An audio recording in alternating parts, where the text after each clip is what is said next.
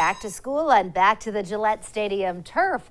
Those two worlds colliding this morning in Providence. It's Pats quarterback Jalen Mills took the trip down 95 to meet kids at Young Woods Elementary School. ABC 6 News reporter Yanni Trigella shares his message on the importance of education and the excitement for the big home opener Sunday in Foxborough.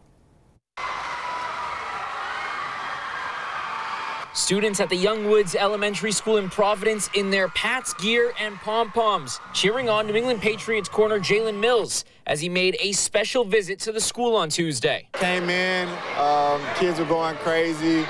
It really had me more nervous to come in here and talk to the kids than an actual football game, how excited they were. Mills and Patriots cheerleaders speaking to students about their experiences growing up in school and some of their other dreams as part of a new program launched last year by Patriots owner Robert Kraft to help local charities. Kraft putting a focus on Rhode Island by launching a Patriots license plate here in the state and making a donation earlier this spring. Tuesday's visit bringing the whole school together for an assembly for students to listen and even get to ask some questions to the Pats corner.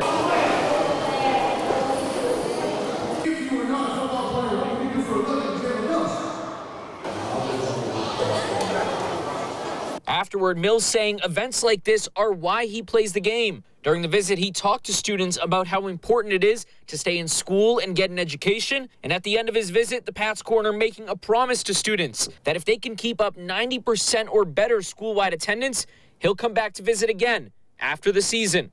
Just to come down here and knowing the influence that I have on the community for playing for the Pats and just, giving these kids encouragement to come to school and learn more, I mean, it's everything.